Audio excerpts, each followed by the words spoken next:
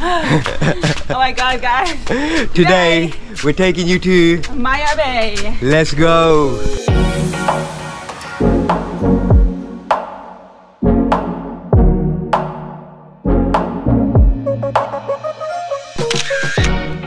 So guys, we've made it onto the boat. We've got the pushchair on board. We're going to try something new here that we've never done before. I think we're going to try and see if we can put the pushchair in between the wooden planks there. Right, engines on, brakes on, and here we go! Let's go, Splishy!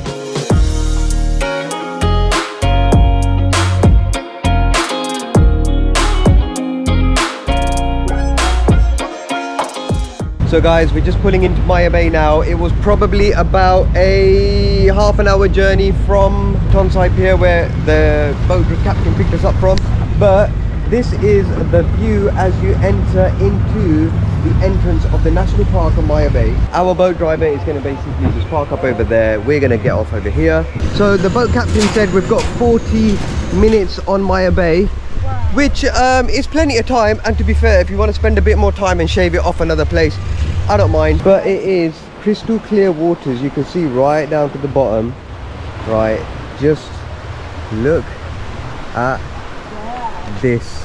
We are now at the entrance here, so you have to pay 400 baht national park entrance fee here, which basically goes towards preserving the place. And if you think about it, a lot of investment has gone into here in paving and everything. So if you are a foreigner, two people, yeah. 200 for one.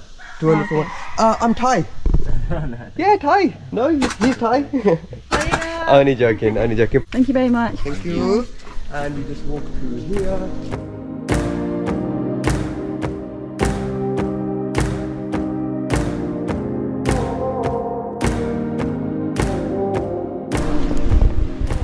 Oh my days, this is probably the most beautiful place you will ever visit on planet Earth. I feel a bit emotional right now. This is absolutely beautiful. right between those two caves. We've got the bay coming in, is beautiful. Look at that. Definitely recommend coming here early in the morning with a private boat driver to get you here before the crowds. There's probably about 30 to 40 people on the beach here. Wow, it definitely pays to come here early in the morning. And it's Zakariya's feeding time. Breakfast by Maya Beach.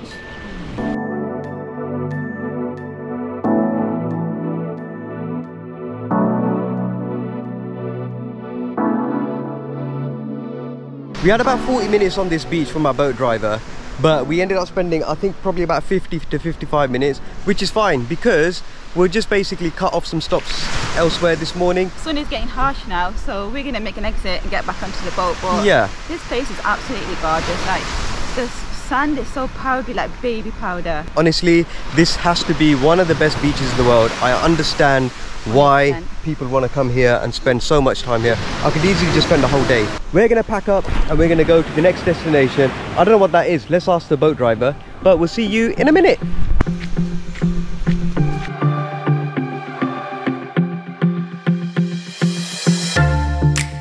Next stop, we are going to go to a lagoon, I think now, to take some pictures and do some snorkeling.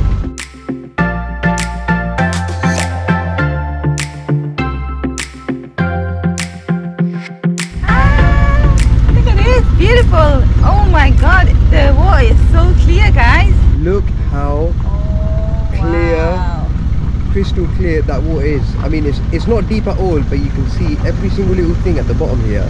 This is amazing.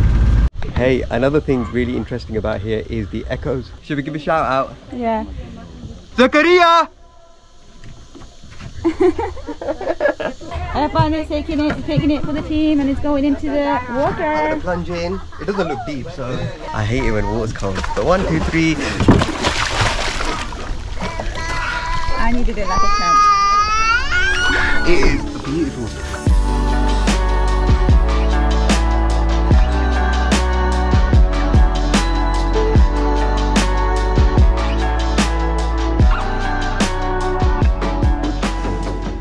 So peeps, we shaved off like I think one stop which was Monkey Beach. That's quite far away from here because we spent extra time on Maya Bay, which by the way is worth it. It's a little snorkeling spot just by the lagoon that we were at, and you don't even need to snorkel if you don't swim, because look at this. Look at that, they're all over here, Bambos. Wow, look at this. Zakariya is going to have some breakfast now. I'm going to jump in the water and do a bit of snorkeling, but the fish is all over here, and wow, wow, wow. Right, insert the GoPro fish here.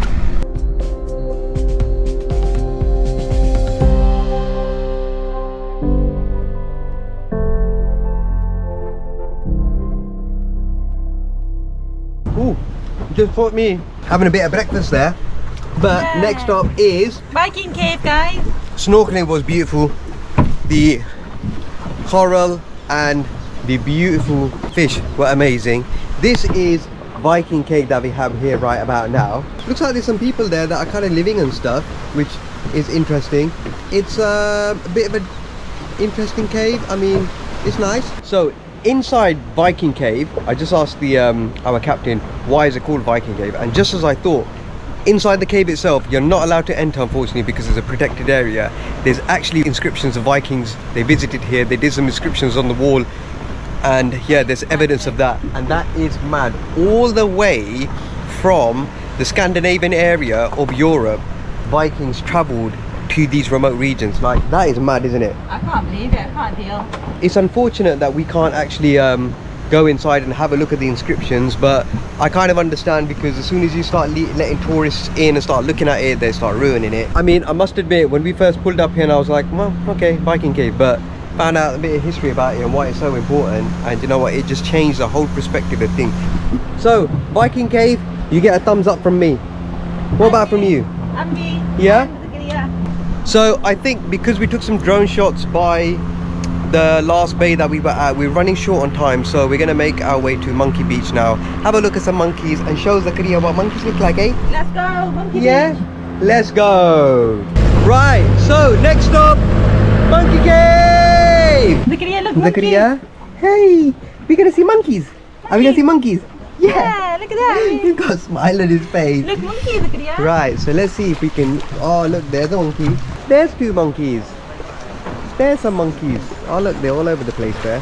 Yeah, and you can go into the beach as well. I'm not sure if it's going to climb down, but there you are. They're basically jumping around and having a look and very curious. Oh look, the little baby one's coming down as well. Hello monkey. Oh Zakariya, I thought you monkeys were going to jump on the boat for you, but they're very far away. But they're very far away. They're being shy today. There's one with this little baby monkey. Yeah. But this is beautiful, guys. Absolutely amazing.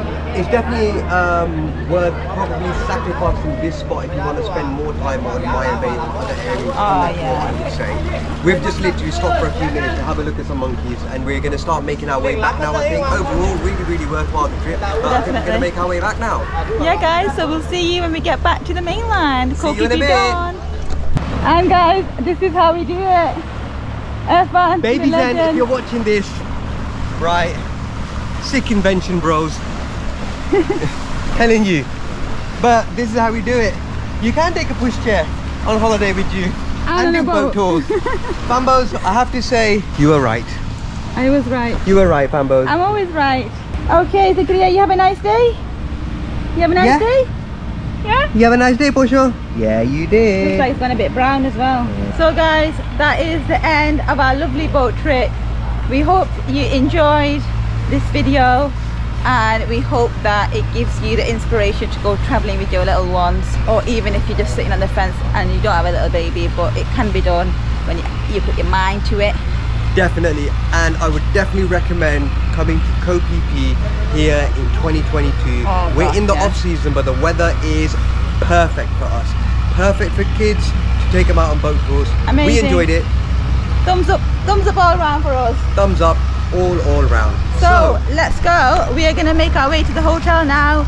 Thank you so much for watching, guys. Don't forget to subscribe and hit that like button and press that bell icon so you are notified when we upload our next video. Follow your visions, and we'll see you on the next one. Bye.